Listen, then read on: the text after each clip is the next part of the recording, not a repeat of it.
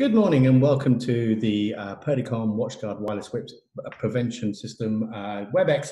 Today we're going to talk about WatchGuard and what we can bring to how to protect the Wi-Fi. So, let's see. Oh, no, that's not it. That one. There we go. So there are 6 known threats with when it comes down to Wi-Fi. The first one is the evil twin access point. We will be going through all 6 threats, but just to give you an outlay of what they are. So evil twin is the first and probably the most dangerous. Then we have misconfigured APs. This is the most common problem that people have with their Wi-Fi. Rogue access points. Then we have rogue clients, neighborhood access points, and then obviously the ad hoc network. So the first one, as I said, evil twin access points. This is probably one of the worst and the most common that's out there. This is now used by a lot of hackers now to actually pretend to be the same access point as what you are transmitting. What they do is they actually set their pineapples or their devices of choice, sometimes Kali Linux, to mimic the same access point or SSID that you're actually transmitting.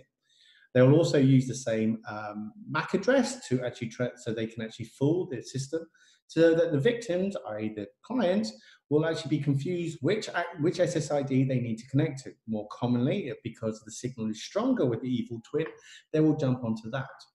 Once they've jumped onto that, that means they are now the man in the middle. They're able to intercept all the credentials that they need, and at the same time maybe backhauling the people back through a 4G connection, or even back onto the local network, so the user is none the wiser that they've actually been compromised.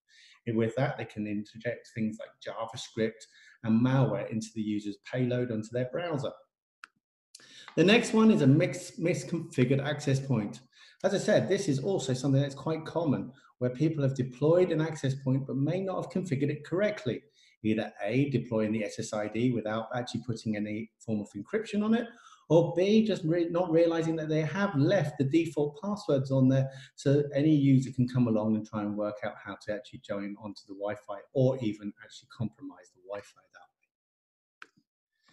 Rogue access points, now this is something that is definitely increasing. This is where people may actually plug a small thumb drive USB or maybe powered by a USB battery rogue access point, or even taking an old access point from home and plug it into the local network. This then can be actually done where they actually transmit a SSID that they only know, so it could be hidden. So you may not even see that it's on your network. You may not even see it broadcasting, but the hackers or maybe the employee has his own access point to be able to access what they need from outside the actual building or within inside the building. As I said, this is more common. I found this in some schools where kids are now using BT home hubs and plugging into the networks of the schools to bypass the security of the schools. Rogue clients, well, this is where a client has already joined or actually connected to a rogue access point or an evil twin. This means that that machine could be actually infected with some man-in-the-middle attack. So this is where you need to actually make sure that those clients are actually still protected, so they can't connect to it, or if they have actually connected to an evil twin or a rogue access point, that you make sure they don't connect back to the normal network until they've been scanned and cleaned. Neighborhood access point is probably the biggest pain that people have. For example, if you are sat in a large environment where you may have a Starbucks connected to your, sorry, I've done the stupid thing, previous slide. There. Where you may have somewhere like a Starbucks located next door to you. And because you want to keep your employees actually connected to your Wi-Fi, and to stop them from connecting to the free Wi-Fi next door, to make sure that they are keeping with things like GDPR compliancy and not leaking commercial data out to their Gmail accounts, this is also turning into a bigger problem. You can't go to Starbucks and ask them to turn down their Wi-Fi, as they won't, and you also can't do anything about it. Well, with our system, we're able to actually make sure that all your authorized devices only stay on your network. Ad hoc networks. Now, this is something that is seen quite a lot where people have their own hotspots on their mobile phone and able to bypass your local security by actually just joining their devices to their mobile phones or transferring files from one machine to another machine. So circumventing all your security. This is also not a good thing, especially with GDPR nowadays. So why is Wi-Fi intrusion prevention so important? Well, it is because obviously with the use of hacking tools like the Pineapple, now only about £100 now, and free software that you can obtain from the internet and when you Google YouTube, you can see over 1 million ways to hack Wi-Fi. This is turning into a potential problem. A lot of people have got used to the idea of having a firewall to protect their perimeter. That is pretty normal. But when it comes down to Wi-Fi, which bleeds through windows, through glass, this is something you need something to police and protect that. So you could look at it really as a firewall for Wi-Fi, making sure that when someone is on your network, they stay on your network, and also making sure that no one is actually doing something untoward whilst connecting. And now you need to make sure that you get good high performance when you have these sort of systems in place. There's nothing worse than having something that claims they can actually protect the network, but when you turn on the security, it makes makes the actual Wi-Fi experience not usable. So this is also important. Now, when it comes down to these sort of Wi-Fi attacks, a lot of people think that it's all done at the top layer of the OSI layer model, but I'm afraid no. If you look at things like the evil twin attack, this is all done in the layer 2 area. So this is way low down. So anything that you use, you need to be able to actually identify these sort of frame attacks and stuff like that at the lower level.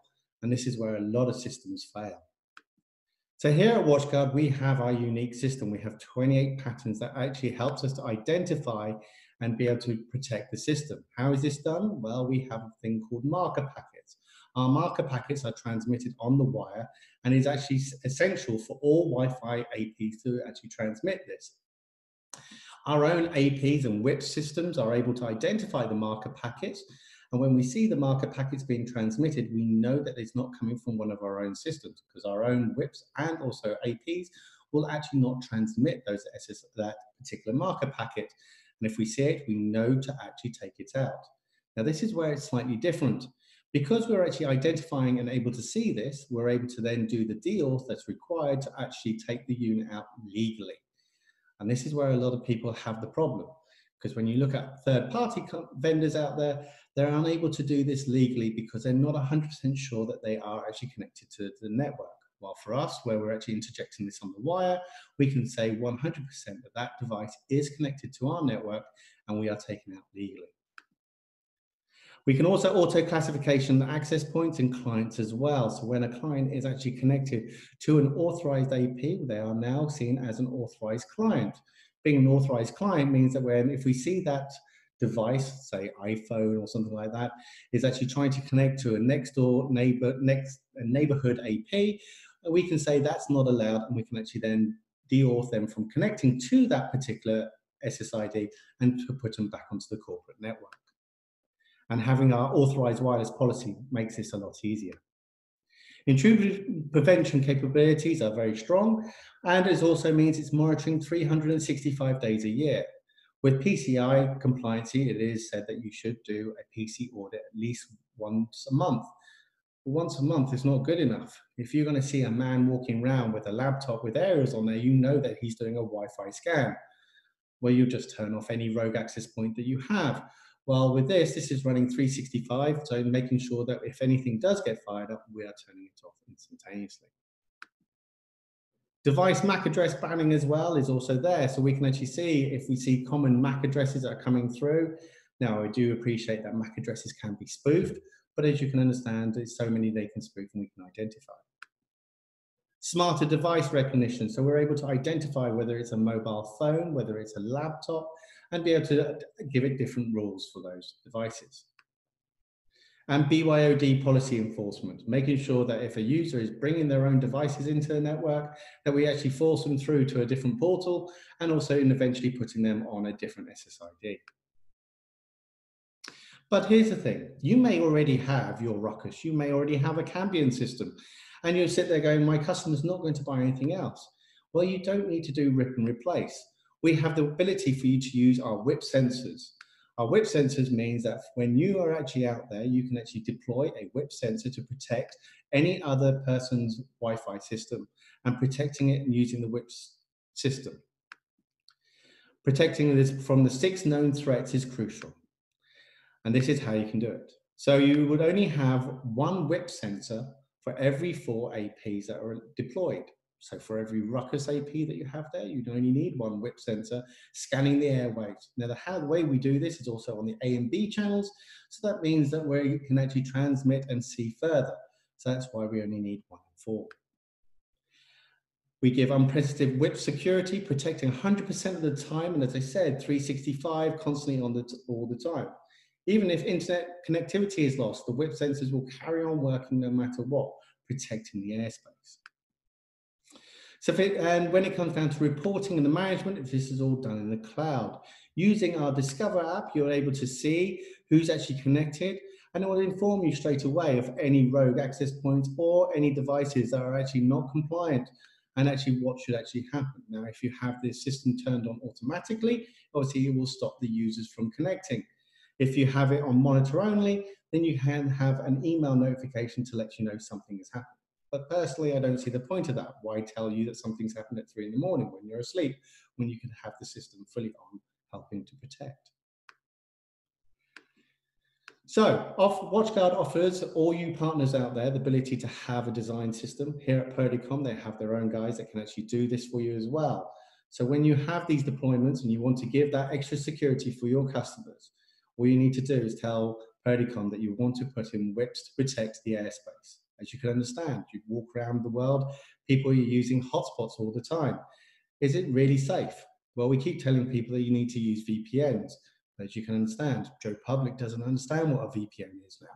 So we need to make it safe for them to use this. So you can use our design services here. But this is all stemmed from our trusted wireless environment.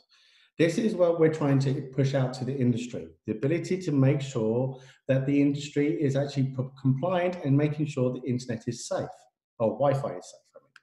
So first off, having market leading performance, making sure that when a user buys their Wi-Fi, they actually are getting the top speeds that they're advertised that they should get on all their Wi-Fi experience. Number 2, scalability, not being held to ransom that they can only host something like 50 access points and must buy a new controller to be able to actually do this going forward. And 3, verifying that their security can do the main things they say, but providing, most importantly, protecting the users against the 6 known Wi-Fi threats and allowing the users to be able to work without any hindrance. So here I have a video of where I go on the road. Now you can find me on LinkedIn, where I do a number of showing the evil twin in progress. So this video you're going to see now is me actually doing Barclays Bank. Hope you enjoy. Hi, it's me again, and I'm on the prowl again, as I'm still in Leeds. I'm sat on a street opposite Barclays Bank. Yes, I'm actually opposite Barclays Bank. They're closed at the moment, and I'm actually, just to show you, let's have a look. Barclays, lovely summer afternoon. So, let's do the TWE hack. You know how it works. Basically, if I go to my filters, there's only my phone that is connected to it. So there you go. And we're going to go and do the hack on them. So this is a bank. You'd expect them to have some security. Let's hope. So we go in and update on that one. Obviously, I'll turn my Wi-Fi off on my phone. And we wait for the little green message to go away. It's gone. And now turn it back on again. We wait for it to join back to their Wi-Fi. Let's see what happens. I'm waiting. There we go. And boom, there you go. 172.16.42.174. So, Barclays, you have my money. You have free Wi-Fi, but it's not secure. That's not good. I'd expect better from a bank. There you go. See you later. Bye. So there you saw me actually at Leeds City Centre, sat outside Barclays testing their free Wi-Fi. This proves that actually the evil twin is rife everywhere. Why? Because it's easily done.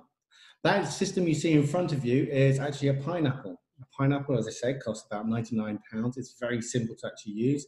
In fact, I've been using a Pineapple from Pineapple Day 1, which was all Linux command line based. Nowadays, it's just drag and drop, and it's very simple to do.